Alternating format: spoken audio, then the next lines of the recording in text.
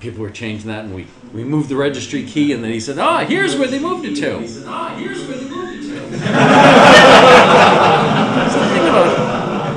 Something about the words of a technical fellow. They resonate through time.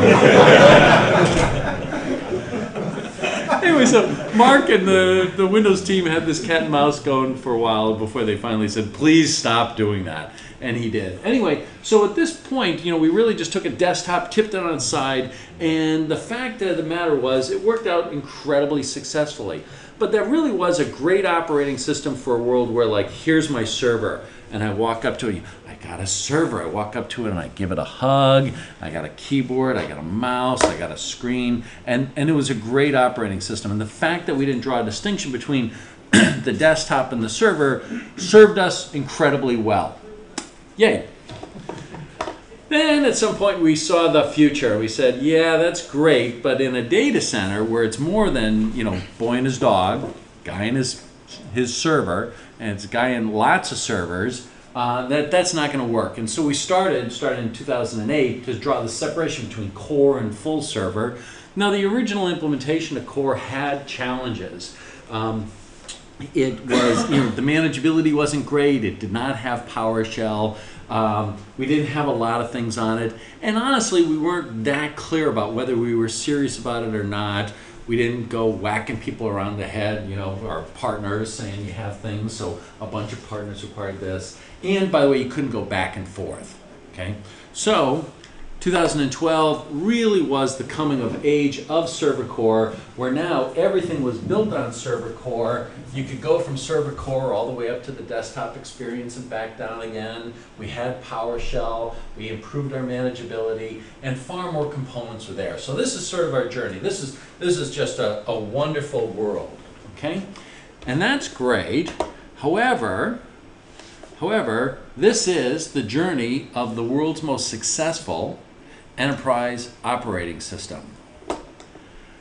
But there's this thing called the cloud, okay? And whereas some of the world's largest services, cloud services, are run on Windows Server, Bing, Office 365, Azure, etc. It's just a statement of fact that kids coming out of college doing cloud startups are not choosing Windows Server as their default cloud operating system of choice. It's my job to fix that problem, okay? And we are going to fix that problem. And Windows Server will be the world's most successful cloud operating system, just as it was the world's most successful enterprise operating system. Now, some people balk at that and say, no, that's impossible. I will tell you quite honestly and quite forthright that the challenges I have to make it be a great cloud operating system are nothing compared to the challenges Microsoft had taking a desktop operating system and turning it into a server. The path before us is really quite simple. We have the problem in focus, and we will execute, and you'll see that I'm right. Now, one of the ways we'll do this, put some money down. I'm ready. Okay. Now, one of the things is that what do we mean by the cloud, right? Well, if you go talk to people, you get lots of different versions. If you go talk to Amazon, they'll say, it's all about the public cloud, the public cloud. Let me tell you why the private cloud's terrible. It's a horrible thing. You're a moron if you even think about doing anything with a private cloud. And then you go talk to VMware and they'll say, let me tell you why the private cloud is the only thing you want to do. You'd be a moron if you thought about the public cloud. You're idiots. Security, blah, blah, blah. And our approach says, well, you know what? They're both wrong, but they're both right. There are some points. And so Microsoft's approach to the cloud is to offer the cloud to you on your terms. This is Azure, public cloud, private cloud, and this cloud platform solution. So basically, whether you want to run it in the public cloud, you want to run it on your hardware, your private cloud, or you want to run it on a trusted third party's cloud, a hosted cloud, we're going to support you. And there are differences between these. So you got to figure out what's right for you. But here's the deal. I don't care. Whatever works for you, we're going to help you succeed. And that's one of the reasons why we're going to do so well, because we're focused in on helping the customer succeed, whereas the other guys are focused in on trying to make them succeed by sort of not telling you the whole truth. Anyway, so that's one point. So but here's the point. Just as at some point we needed an operating system optimized for a server as opposed to a desktop, so too we need an operating system optimized for the cloud. Now, I mentioned to you that we run Azure, right? Azure is one of the largest purchasers of servers in the world. Like, literally. When Intel looks and tries to figure out whether they're going to make any money next year, they look to see how many servers Azure is going to buy as like a key component of that. I mean, it's really at that level. So, I literally mean we need a Windows server optimized for the cloud. Pretty sure you need one as well, but I know we need one. So let's talk about Microsoft Azure Stack. Microsoft Azure Stack. By the way, how many people have ever heard of that?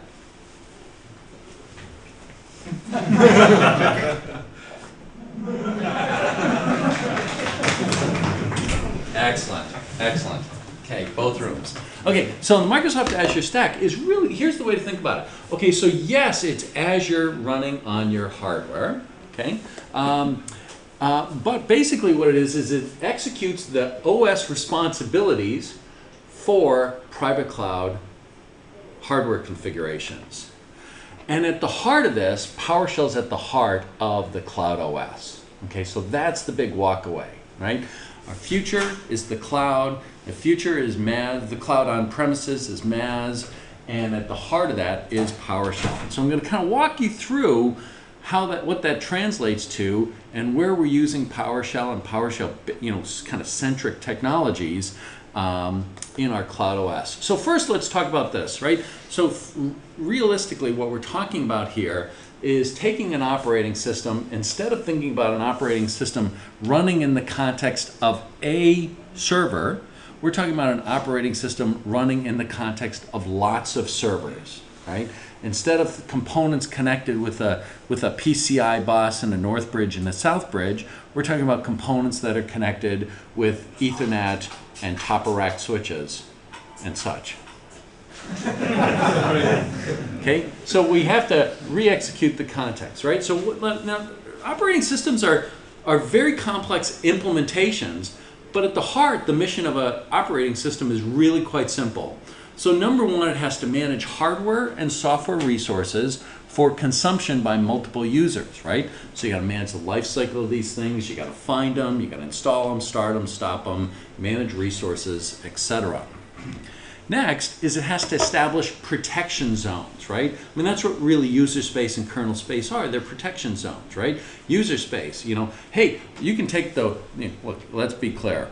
The world is has a bell shape, right? You got the world's best developers and you got the world's worst developers. In user space, the answer is we can take any of that code and run it. Now, what's the user space job of the operating system? The job of the operating system says, hey, if you have the world's worst code running on a system, the system gets protects itself and protects the world's best code, right? So it manages things so that multiple people can consume common resources in a way that is coherent, right? Next is the kernel space has to protect itself. So no matter what, you can always get the kernel up and running, it protects itself.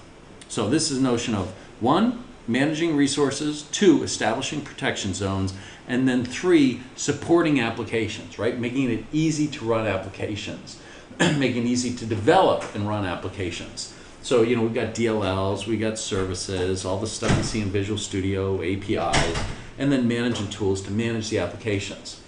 So really what we're talking about here in MAS is taking these OS responsibilities and again, instead of executing them in the context of a single machine, execute them in the context of lots of machines. And now you'll see how, I'll show you a big animal picture of MAS, and then we'll kind of walk through this stack and show you how PowerShell plays a role. So at the bottom here, you have hardware, compute, storage, networking, other. These are disaggregated components, right? They're just, I got a server. I might have one server, I might have 4 servers, I might have 400 servers, eventually even larger. Now, in order to succeed with that, you want to have a data center abstraction layer, right? Things like plug and play, and then a driver model. And then you've got to take that raw hardware configure it in a particular format, and do the initial system load, right? Get the operating system on there.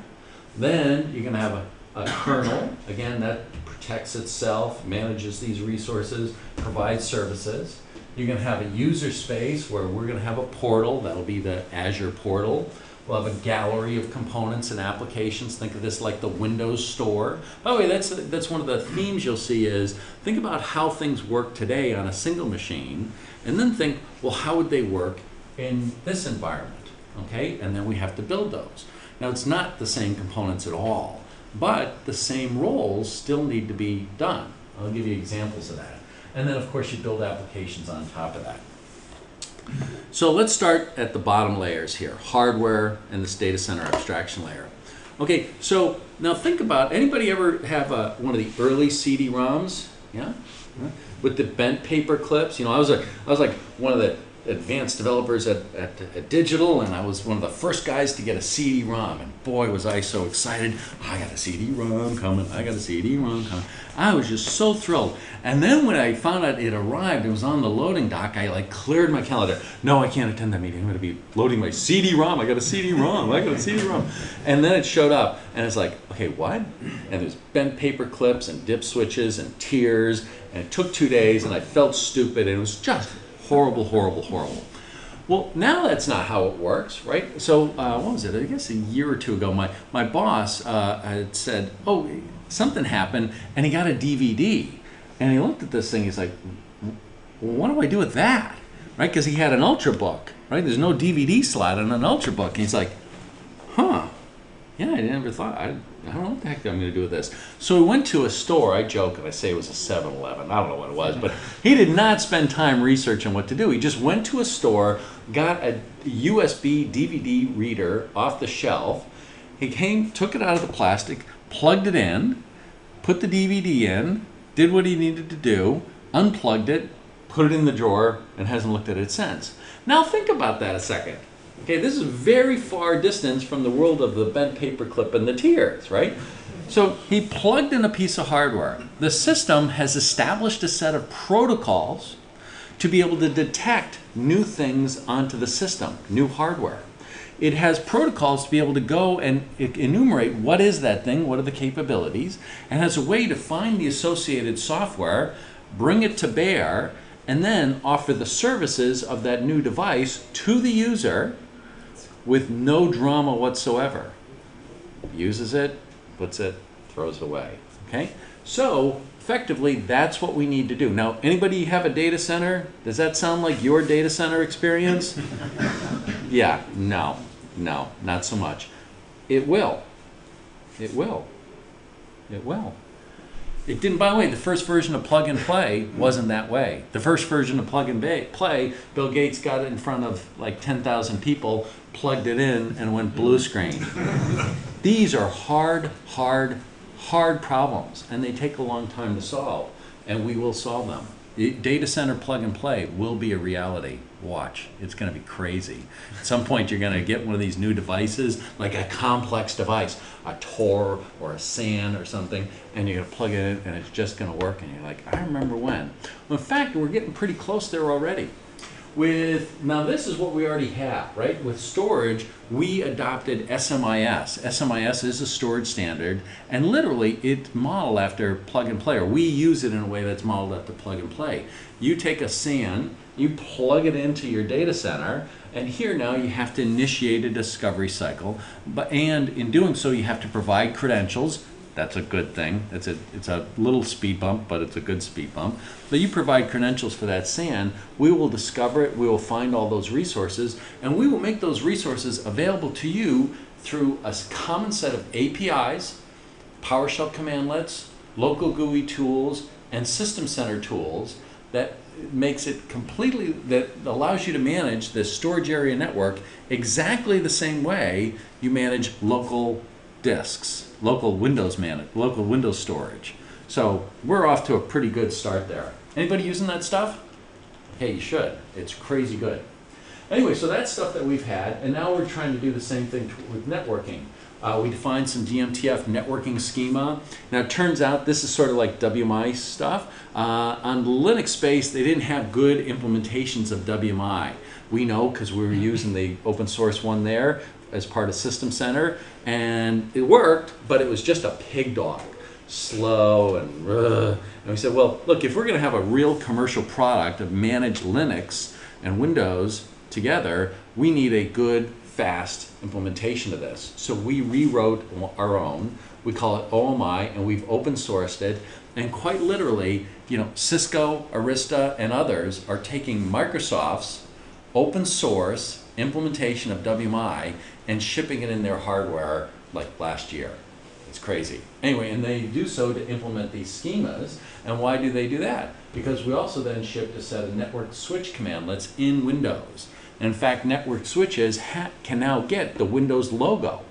The Windows logo, like that DVD. I don't know that he investigated it very much because they all are Windows logoed. But if you see a DVD that says Windows logo certified and one that doesn't, buy the one that does. Okay. So too, we have a set of criteria, because we have a set of criteria and tests that say, hey, if your DVD does this, it's got the logo. If it doesn't, you don't.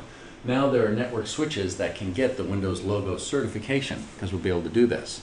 So that's sort of the backdrop. That's where we were. And now going forward, we're taking those switch commandlets. We had, again, pretty interim, preliminary stuff. We're extending them so you do much more management with those.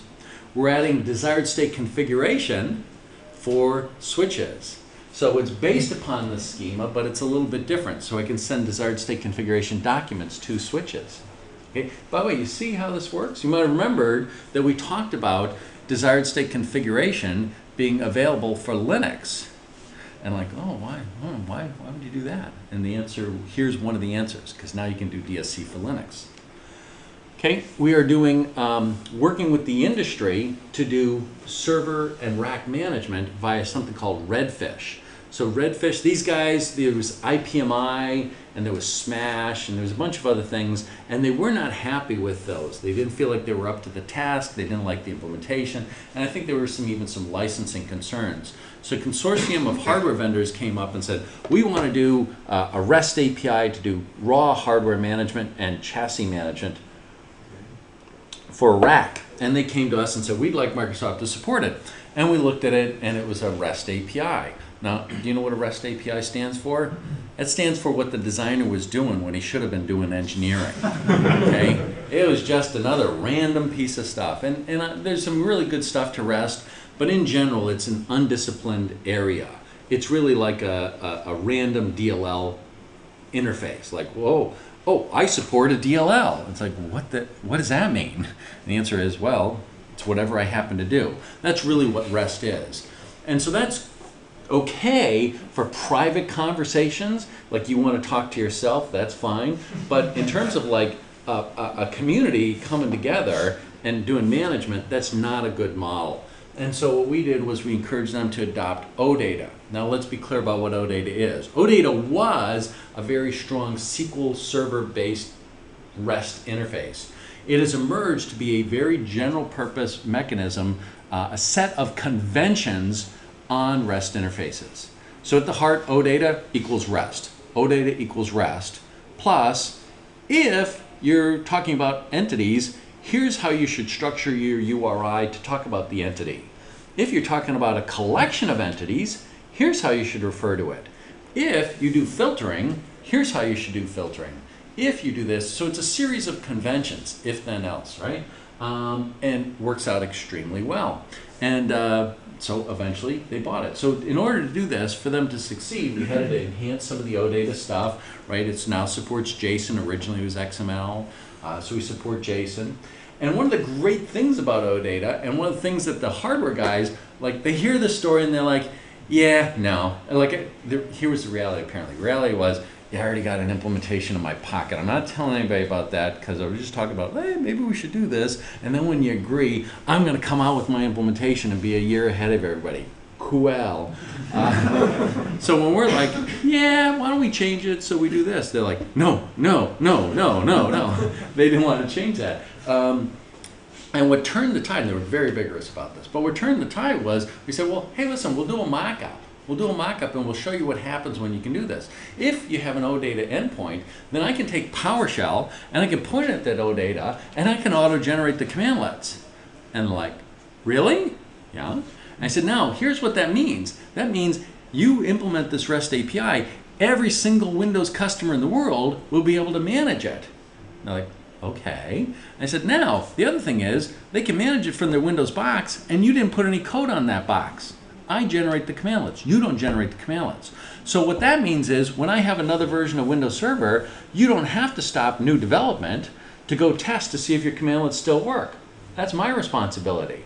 They're like, okay. And I said, now, the other thing is, you're producing Redfish and you're producing Redfish, and you want the stuff to work with both your implementations, right? And they're like, yeah. I said, but you're going to do extensions, aren't you? Well, yeah, we're all going to do extensions. Well, how are people going to take advantage of that? I'm like, well, we're going to do this, this, and this. I said, well, wait, no, stop. If you do OData, then you do those extensions. We will ship with the commandlets in box to manage everything at a common layer, but we're also shipping this tool. So the customer will be able to get your box, buy your box, point at it, and auto-generate the commandlets to get all of your proprietary stuff.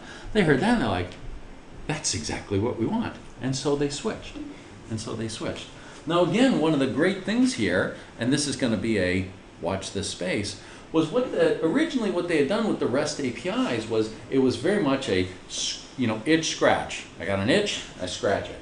Okay, I have a thing, I got to do a problem, I got an API. I got to do a problem, I got an API. The thing about OData is a separation. It's a management protocol. There's a separation between the protocol and the schema, which means I can use the same protocol and just to manage new things as new schema gets generated. Okay, so this, right, is going to, this generic tool is pointed at this endpoint and it's going to generate rack and server management utilities. At some point they're going to say, hey, we'd like to manage something else, and we will be able to point the same tool at, and all they have to do is define the schema for that something else, and all the tools in the whole ecosystem and value proposition plays. Okay, so the point I'm making was that PowerShell and the ability to take advantage of auto-generate PowerShell commandlets was the thing that really transformed the whole conversation from us going down yet another random hardware management thing that may or may not work to something I'm really quite optimistic about.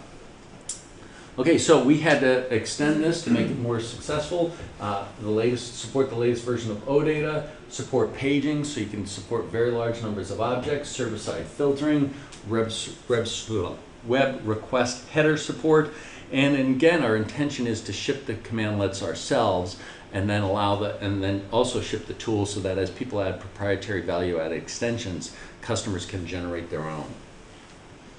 Now let's talk about this initial system load. Now, MAS is not our first effort in the space. Last year with Windows Server 2012, R2 I guess, we released something called CPS. CPS is a combined hardware-software platform, 1 to 4 racks of servers, and that was entirely set up using a PowerShell script. The whole thing was set up using a PowerShell script, which is great, except, boy, there were some opportunities to improve.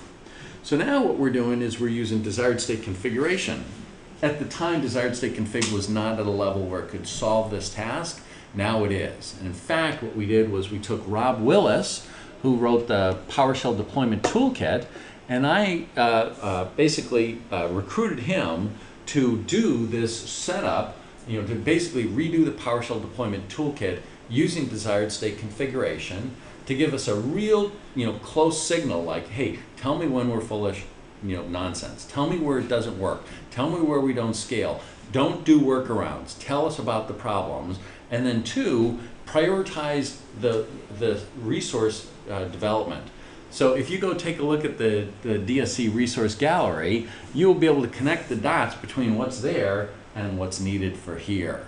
The other dot you won't be able to connect is, boy, this stuff seems to be in pretty reasonable shape. And why? Because I have a strong, vital need that it work, right? The cloud is the most critical thing we're doing. Microsoft Azure Stack, running the cloud, running Azure on-premise, one of the most critical things we're doing. This stuff has to work or our critical missions will not work. So, you think we're going to invest to make DSC work? We're going to invest to make DSC work really well. So, some of the things that Rob found was the need for multi-machine synchronization. Okay, the ability to say, you know how that depends on? Well, think about it. Okay, this fabric here has lots of components, right? So before I set up System Center, I need to set up SQL. Before I set up SQL, I need to set up AD. I'm not running all this all on the same box. So I have this DSC that's going to be deployed, and all of a sudden somebody comes up and say, hey, I want to run System Center. Is SQL on that machine running? No? You better wait. Hey, SQL, are you ready to go? Well, I don't know. Is AD ready to go? No. Okay, well, wait. Hey, AD, you ready to go? Let's go. Install AD. Hey, is that AD ready? Yep. Okay, great. Install SQL. Hey, is that SQL ready? Yep. Great. Go install System Center. And so that's how it works. So great feedback there. Turns out that as you install some of these things, they require different credentials. So we added this ubiquitous PS DSC run as credentials, which says any particular resource can say, I need this credential. This is at the infrastructure level that says, hey, I don't care whether he supports credentials or not. The system supports credentials, and we'll go and say, when you go execute this resource, do so under this context. And of course, DSC manageability, diagnostics, and reporting. We're going to invest heavily in this stuff. Again, not because you need it. Of course you need it. And we do it anyway, but I'm telling you, we need it. You know, Satch has this great statement. He said, you know, I don't know what it is. It's as though it's magic. There's this magical device that I can use to make software better. I just take this thing called a pager and I put it on a developer's belt, and all of a sudden the software gets better. It's just magic. And so too, it really is just this world of difference between, by the way, so get that in focus, right? So here's the test. Has anyone ever seen something called a general error occurred? Yep. General error. Okay, so what that means is that developer clearly was not thinking about the customer's experience, right? It was 5 o'clock, he ran into a problem and he thought, well, I'll just type a general error occurred and I'll go home and have nice dinner with the wife, right? Now, he also did that because at the end of the day, he was going to produce a CD-ROM. That CD-ROM was going to go through some channel years from now. At some point, years after that, somebody get that CD-ROM, they'd install it. He probably is not going to encounter that problem. And if he does, they're going to call CSS. This guy's never going to have heard about it. He'll have gone off to another job, or even if he's still at the same job, CSS has a way of managing that stuff. Life is good for that guy. That's not this world, baby. When we're running Azure, and he writes a crappy error message, and it's 2 o'clock in the morning, the pager goes off. Honey, get the goddamn phone. What the heck's going on? I'll get it, honey, I'll get it. What? A general, what? Oh, I shouldn't have written that. That's not helpful. And so this feedback loop of Microsoft really running things, really having skin in the game, is going to improve everything. It is the #1 thing I'm most optimistic about the company. Now these things take a while, etc. Right? You know, you're running. You wrote that code last year, and now you're running stuff, and now the code going forward is going to get better. Or you didn't get the call, you get the call, so you write good code. He didn't get the call, so he's still writing crap code. This stuff takes a while to flesh itself out, but it's very, very clear that it's going to. And so that's why this stuff, you know, look, you might need it. I know I need it, okay? Oh, what happened there? Okay, so now collapse. We also now drive the DSC resources, right? And again, what we're doing is we're doing that through open source, right? So we're open sourcing the DSC resources. We're doing it on GitHub. This allows us to move faster and get better quality. We needed to improve the resource creation, right? Of these MOFs and these, and I changed the MOF, and then I got to change the scripts, and I changed 2 of them, and I forgot that, and like, no. So classes and the ability to then debug stuff just dramatically increases the ability to create remote resources. And then, of course, the ability to find, install, and manage your DSC resources. These are all critical things for this initial system load. And then lastly, we had to improve the DSC authoring experience. Okay. Actually, one thing, where are we going to get to? I think we're going to talk about this a little bit later. Yeah, we'll talk about it later. Anyway, so we need to improve the authoring experience. So listing the DSC resources, IntelliSense, tab completion for the resource values and depends on. So there's quite a bit of work that we've done because this initial system load of MAS needs it. Okay.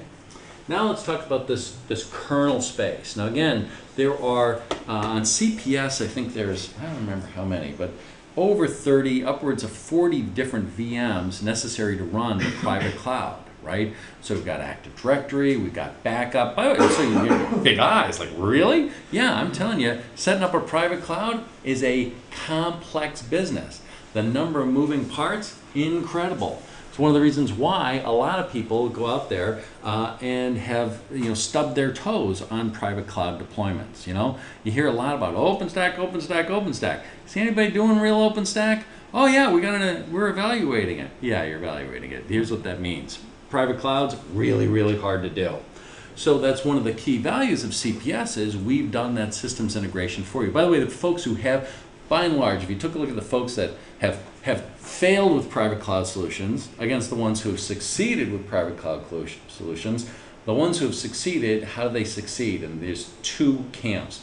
One is the folks who are just excellent at the task of systems integration, like they hire people like you, because you're great systems integrators, or they hire great systems integrators, right? They just write really big checks to systems integration firms. Anyway, so that's part of the value of CPS is we do all that systems integration for you, okay? So it's really hard stuff. Now, so this MAS kernel space here, key thing we're doing here, in order to succeed at the cloud, we've got to have NanoServer, right? NanoServer is the basis of our cloud going forward. And why is that? NanoServer, I like to joke about Server Core. Server Core is about half the size of full server, but is more than twice a pain in the ass. Okay? NanoServer is 20 times smaller than full server. It is, has much lower resource consumption, much higher security, and much lower serviceability footprint. So that's why this is the basis of things. Now, part of NanoServer is that it doesn't have all the big components, right? It does not have the desktop CLR. It doesn't have the desktop CLR. It has the core CLR, or .NET Core. And so PowerShell, of course, runs on the desktop CLR. So to run on NanoServer, we have to have a new version of PowerShell. We call this Core PowerShell. Lots of work there. Now, with NanoServer, there's a great story about Cortez the Explorer. Cortez, takes his men, has this journey, finally gets to the new country, and his men are like, boy, that sucks. I don't like this place. Let's just go home. They're like, no, we're staying. They're like, no, we think we're going to go home. So what does Cortez? He's got a problem. What did he do? And the answer is he burned his ships. And they're like, oh, I guess we can't go home. No, we're going to make it work here. Well, NanoServer in some ways is that burning of the ships, right? With Server Core, you had the ability to do remote desktop. There were all sorts of ways you could get around doing great remoting, right? With NanoServer, there isn't. If you can't remote it, you can't manage it. And that's forcing us to go do a fantastic job of remote management in lots of different ways. The three that I think are most clear are now in PowerShell, you can do remote editing, remote debugging, and remote file transfer over PSRP.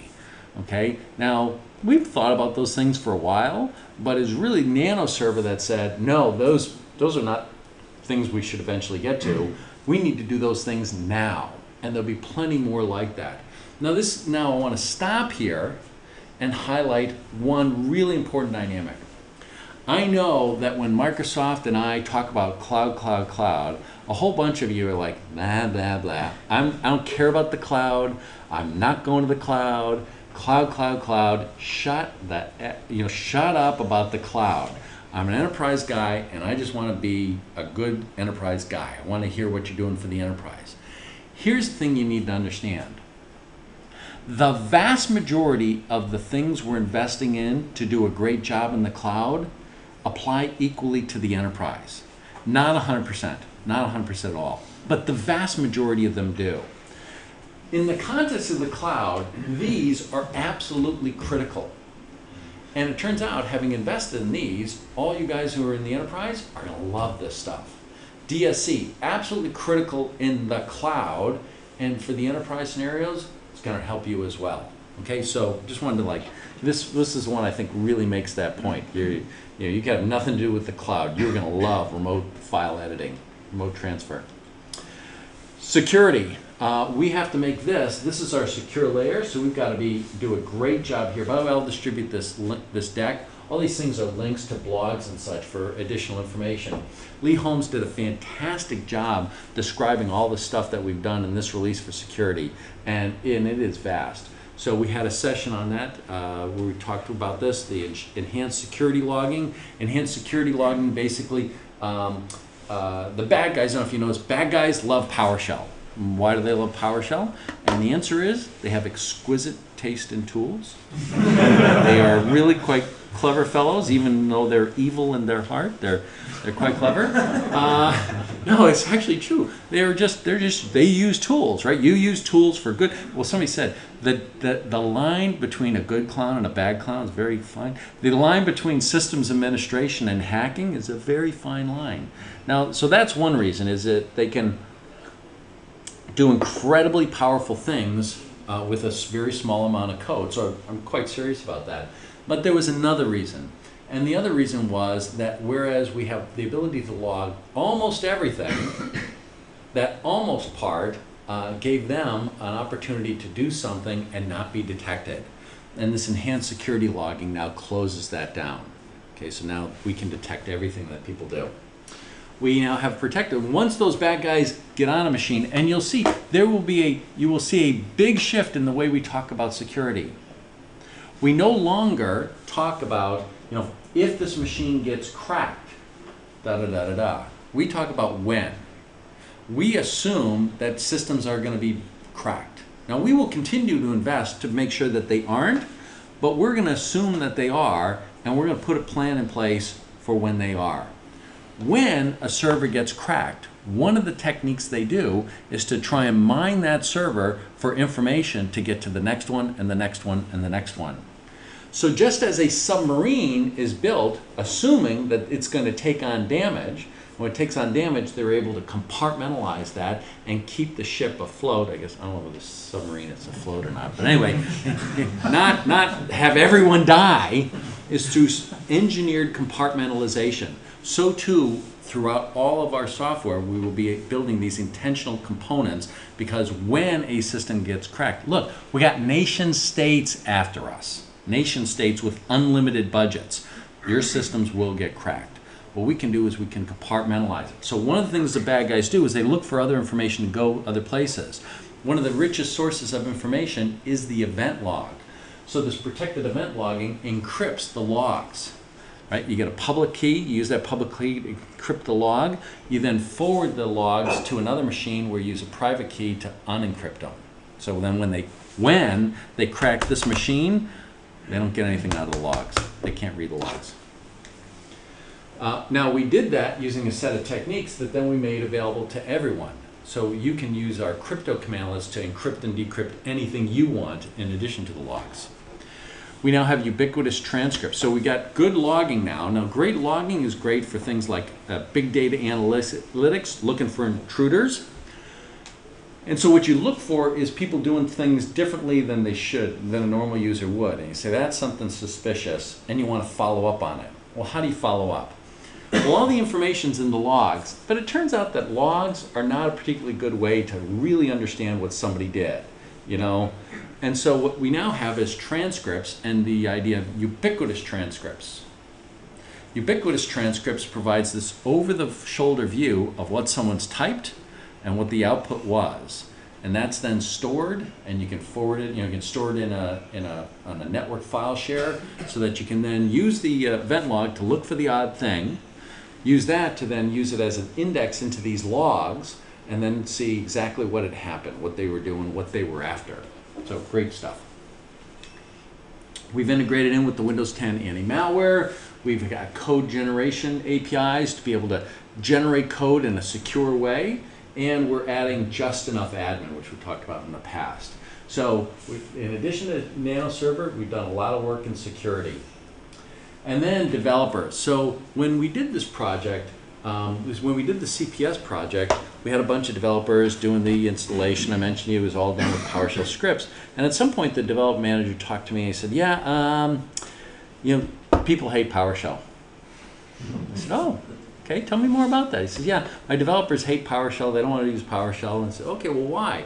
And they then said, well, you know, it's not, you know, here are the problems. And we listened to those things. And we had long said, you know, we wanted a tool that spanned the range of operators to developers. And in some regard, we did that. But if we were just being honest, I'd say we've largely focused in on operators and a little less so on developers. So when we listened and drilled in, we saw, oh, you know, here's what the things that developers don't like about PowerShell. And then we fixed them. So, number one is Visual Studio is the developer tool of choice. And so ISE is great, but they're like, I'm a developer. This is the tool. I don't want to learn a new tool. I want to use Visual Studio. So we now have Visual Studio support for PowerShell. Next is they say, look, my job's on the line here. And like with C# code and C++ code, when I write my code, I have tools to tell me whether I did a good job. In fact, I had the head of the development effort came to me and he's like beating me up and he says, look, so, you know, my schedule just slipped because some idiot checked in some code and they wrote bad code. And why aren't there static tools so that they can't check in this code without it working? Because if they did that, I wouldn't have had to hit my schedule. It's like, you know, getting a punch in the face like that is a awakening experience. You know what? You're right. No, he's right. He's valid. He should have punched me in the face. You know, we talked about that stuff, but it wasn't rising to the top. Rose to the top. Script analyzer. Next, they say, hey, we're developers. You know, our career's on the line here. If we get this stuff wrong, you know, it's not just like, try again. It's like, hey, review, you, not so much. You get all the money this year. So I want to be able to know that my code works. And I'm never really sure where I stand with PowerShell.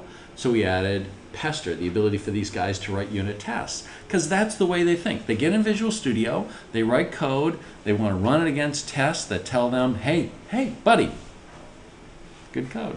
And then you can say, well, I had problems. And you can say, well, yeah, but the tool says I got at least those things right. So it engineers some confidence, and Pester engineers confidence more. Additionally, now support for classes, right? Developers understand classes, but more importantly, classes have a language mode, which is what developers are looking for. How many of you have ever written a function? I'll just say that this was a mistake, right? We had a mistake. How many of you have ever written a function like this, right? Function, foo, and you write some blah, blah, blah, blah, blah, and then you say return X. Yeah? And like, yeah, functions, rocking, I'm a, that guy.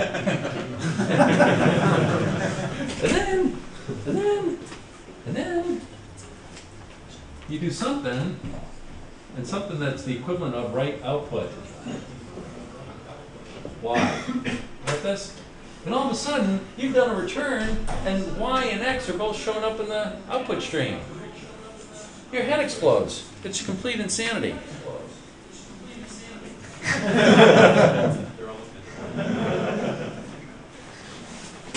So the answer was, in our effort to do a good job and make developers friendlier, be friendly to developers, we added this. It really was a mistake. It was a misstep because we also supported this, and it just blows your head up. So in classes, there's a language mode that says, hey, if you're going to do a return, you have to declare that you're going to do a return. Well, it's different syntax, but basically you have to declare the type, and then when you do this return, do as many of these as you want. I'm throwing them all away. The only thing that's going to get returned is here. And people say, yeah, that's right. So there's much stronger typing within classes, or there can be much stronger typing, and that's good. Anyway, so the net here is that now we're making much more investments to make sure that developers love PowerShell and that they can succeed with PowerShell, and that's going quite well. Okay, so in this area of the mass kernel, investments in nano server, investments in security, investments in doing a great developer thing. And again, these are things that then benefit everyone. I think lastly now we're on the top here, the user space and the applications, okay? So in order to be successful in the cloud, you really need to support this DevOps mindset, right? The DevOps workflow. So of course, part of that is we got to get it ourselves. We can't stand there saying, hey, I'm going to develop software in the old water flow way, and these set of tools are going to help you be this agile DevOps. I really have no idea what the hell I'm talking about, but I'm sure it's going to be great. Good luck. No, that doesn't work. We've got to walk the walk. We've got to be agile ourselves so we understand the pain, understand the issues, etc. Now I think we're doing that. We have very rapid cycles, and you've seen some of the pain, right? We didn't get that immediately right. You could argue we haven't quite got it right, but we're improving. We're releasing things very, very quickly, and we're understanding where all of a sudden things are important and not. What are the important things to do and not to support this? So rapid community-driven enhancements, iterations. The DSC is the center of our DevOps strategy. And then testing, okay? One of the key things about going fast is the ability to be able to test so that you can make changes and know whether you've broken things, right? One of the models we have is, hey, we should get to a world where you make a change, make any change you want. Make a big change, a large, medium change, a large change. You run the tests. If the tests succeed, go. If the tests don't succeed, don't go. If you ran the test, they succeeded, and you pushed it and something bad happened, what that meant was you didn't have the right tests. Go write some more tests. And with that mindset, you can go fast, fast, fast, fast, fast. And part of the key here is we're switching from a world of trying to ensure nothing ever goes wrong to a world where things will go wrong. We have the capacity and the speed to not go wrong for very long. I once had a friend who was quite athletic, and someone said, wow, you just have fantastic balance. And he said, what are you talking about? I'm a klutz. I trip all the time. He says, but I'm really good at recovery. Well, that's what you want to do, right? You want to be really good at recovery.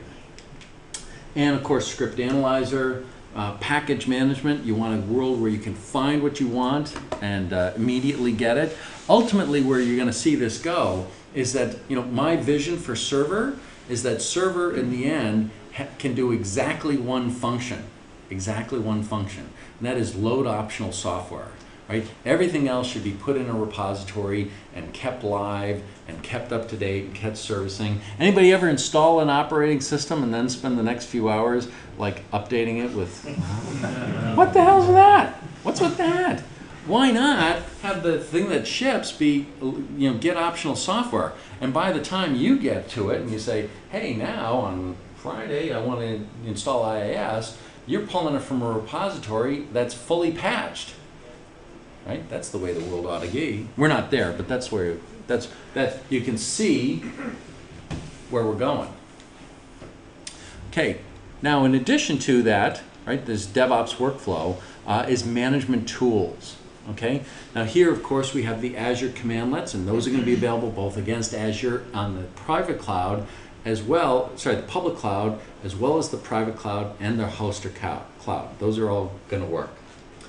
Additionally, there's DevOps tool support. Okay, now DSC is a desired state configuration platform. Yes, there's a scripting environment to it, and with the scripting environment, you can have a do it yourself I always get that wrong. I got a little bit of dyslexia, so I think it's correctly said, do it yourself, DIY. Sometimes I do a DYI, and so I joke, I say that's do yourself in. Anyway, so you can do either one of those things and build your own tooling, or you can go and buy one of these great tools out there that already exists, right? I missed one, I missed release management, but now Chef, Puppet, Guardrail, Aditi, release management, these are all tools that you can buy. These are all DevOps tools that you can buy and manage because they all support DSC. And we obviously have our operations management suite. This is desired state, think of it as like System Center type products being run from the cloud. So you don't have to do the work of installing it, run it yourself. And of course we have Azure Automation, which is Windows PowerShell workflows running from the cloud. And they've just recently added desired state configuration support. We have a couple guys from the team here. They're going to talk tomorrow. You definitely want to attend that. Great stuff. And again, all this stuff is PowerShell based. And lastly, we have the Azure DSC extension. So I don't know if you've seen this, but when you create a VM in this world, you can go and say, hey, I want a VM, and here's the DSC config I want for that VM. And you'll go and make it so that when the VM comes, when it's there, you get it as you want it, not, oh, it's a base VM, and now I got to do this, and I got to do this, and I got to do this. It'll come exactly the way you want it. And part of this is this DSC partial configuration, which is the idea that says you might set up the VMs, and so you can configure the networking and the base infrastructure, and then someone else can configure the application space and how that all works together. So ultimately, then there's also now in this space, we want to be able to support both Linux and Windows. So I want to be really clear on this, right? I'm lead architect for Windows Server, but we want our cloud to be the best cloud whether you decide to use Windows or Linux. I got a lot of people invested to make Linux great on Windows and on our cloud. We will be the best cloud operating system, even for people who want to be pure Linux. Typically it's a mixture. So that's one of the reasons why we invested in DSC for Linux and open sourced it, right? So by the way, so what does it mean to be great for Linux? There are two answers. One is that a Linux application runs on this environment and gets the best performance, the best cost, etc. That's one theme. The next is that I can manage all of my stuff using a single common stack. That I don't have to say, well, if it's this, then I have to do that. If it's this, I have to do that. There's a single way to manage everything. So you'll be able to have desired state configuration for all your stuff, whether it's Windows or Linux. Next, OpenSSH for Windows. OpenSSH for Windows basically says if you're a Linux customer and you want to run things on Windows, you can connect to your Windows box from your Linux box without having to add any software. You've got SSH on your box, you'll be able to remotely connect to Windows and manage it via SSH. WMF v5, making that available down level, so it's available whether you're on the latest version, you have access to these functions, whether you're on the latest version of Windows Server or a previous version of Windows Server, and of course Nano Server. Now, as we have this environment where we've got a single set of tools for managing different things, you know, PowerShell does its best work when it deals with structured data, and when it doesn't deal with structured data, you have regex. Anybody like ever figured out regex? Yeah, a bunch of you. I think it's like a one guy. Okay, that's good. Dave Wyatt. So if there are any questions about regex, Dave Wyatt has volunteered to write them for you and test them. I think that's what I heard him say when he stuck his head in the room. Okay, so now what we have is, by the way, I never got regexes. I mean, I can struggle through it and get it done, but it just sort of never really clicked for me. Convert from string is this rocket science technology that we adopted from our research group to be able to help with this problem. It basically takes a set of examples and then infers a parser from the examples. It works crazy well. So again, what this means is in this environment, we want to be able to minimize the cost to make all this stuff work. Whether you're dealing with structured data Windows, we got a lot of structured data because we're an API-oriented operating system. But as more and more things you deal with in the application space, or me dealing with Linux routers or Linux components down here, we need to be able to manage those things as well where they don't have structured data. And so this is another great tool to be able to deal with that. So in the MAS space, lots of stuff, right? The user space. So all in all, what I wanted to point out here is that at each one of these layers, right? The data center abstraction layer, the initial system load, the kernel, and the application space, each one of these things has fundamental dependencies. And in large degree, I think it's fair to say, honestly, we could not succeed in these areas without PowerShell technologies and the value propositions that are lit up because of PowerShell. So MAS, right, delivers Azure on your hardware. It executes these OS responsibilities in the context of a private cloud hardware, whether it's private cloud or a hosted cloud. And really, at the heart of it is PowerShell. PowerShell is at the heart of our OS. So you have made a wise choice to come here. You've made a wise choice to learn PowerShell. You've made a wise choice to communicate and be part of the PowerShell community, because it is an investment which has paid off, has delivered incredible value to the company, and it's a reason why a guy like me got to be technical fellow. So occasionally I'll still do these talks, and I'll hear people ask the question, should I learn PowerShell? And this is my reaction to that. This is the quadruple faceplant. I mean, just like, now Don is just completely given up with these people. He's not even going to suffer any fools whatsoever. He just won't even talk to them anymore. Yeah.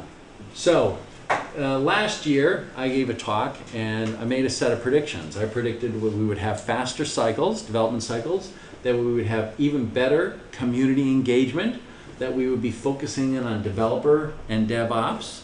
Any of this sound familiar? Okay. Again, our base assumption here is really quite clear. Right? It starts with the belief that we have finally gotten good as an industry, as a collective industry, we've finally gotten good at applying computing to solving business problems, right? No longer is IT just a cost that we're trying to reduce every year. Now all of a sudden we figured out how, hey, the more I compute, the better business I can drive. And the better business I can drive, the more money I can make. And therefore, it's an investment. And the problem with this has always been that, well, it's sort of always been true, but we weren't very good at it. Some people were, most of us weren't. In general, most of us are getting better at it. In the past, there was friction associated with consuming more computing. The friction used to be money. Computers were expensive. Now computers aren't expensive. Computers are really cheap. Virtual computers are even cheaper, and cloud computers are very inexpensive, right? You can surge these up and surge them down, and when you surge them down, you're not paying for them anymore. It's a pretty darn good deal. So we've gotten pretty good at that. But at the heart, you need to be there's still a lot of friction, and that friction is in management.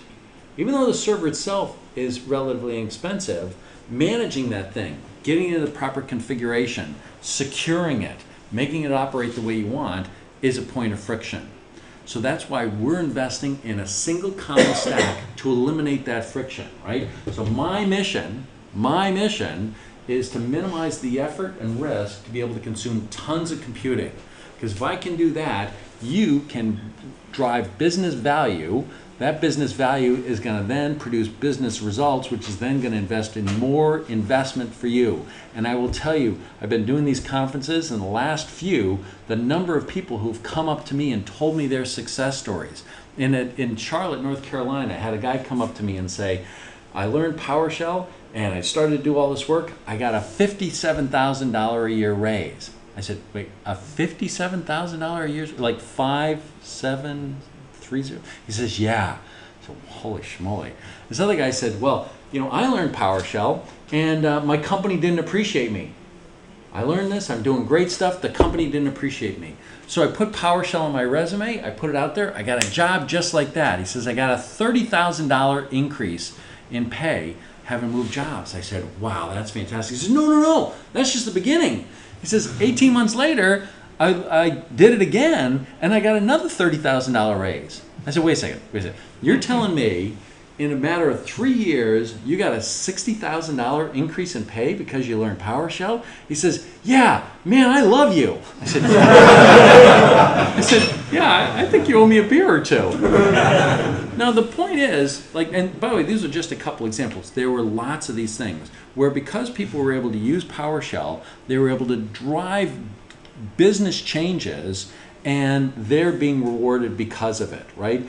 What we're seeing is the gap continues to grow between the people doing things and the results they can achieve doing things the traditional way. Click, click, click, click, click, click, oops.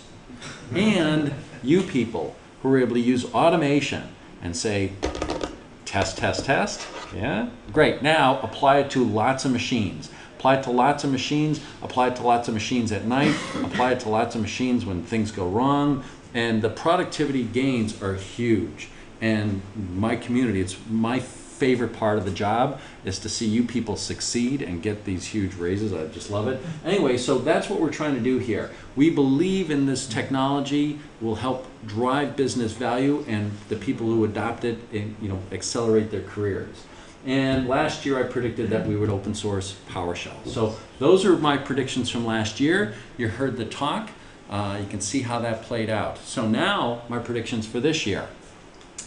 I predict we'll have faster cycles, we'll better engage the community, we'll focus on our developers and DevOps. And my prediction is at some point we'll open source PowerShell. Now, at some point you say, okay, what's that? And there's really two answers. One is, my job is, as an architect, is to not look at today, but rather to see out in the future and see what's important and then predict, right? I wrote the Monad Manifesto in 2002, and boy did I put up with a lot of crap to be able to bring it to fruition.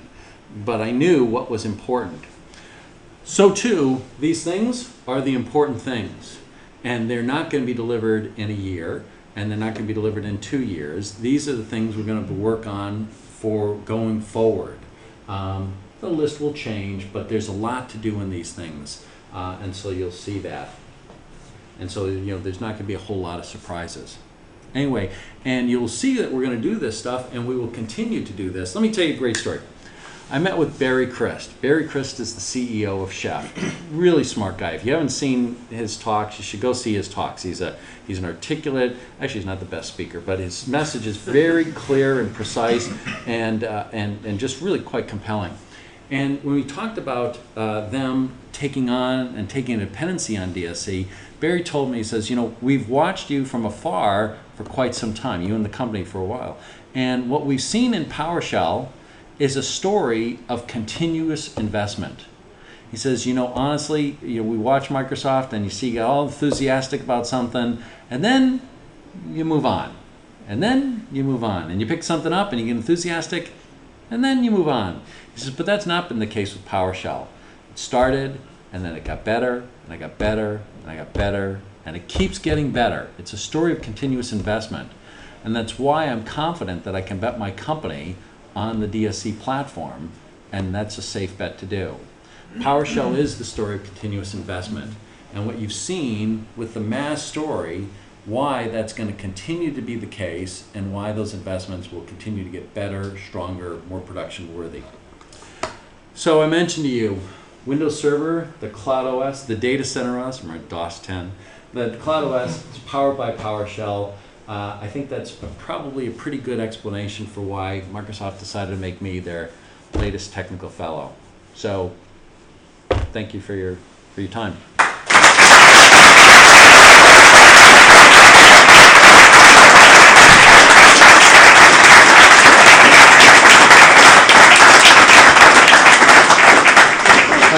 Want to do some cues? Want to do some questions? Yeah, I just don't want to pick it up on here. Okay. Yeah, go right ahead. Yeah,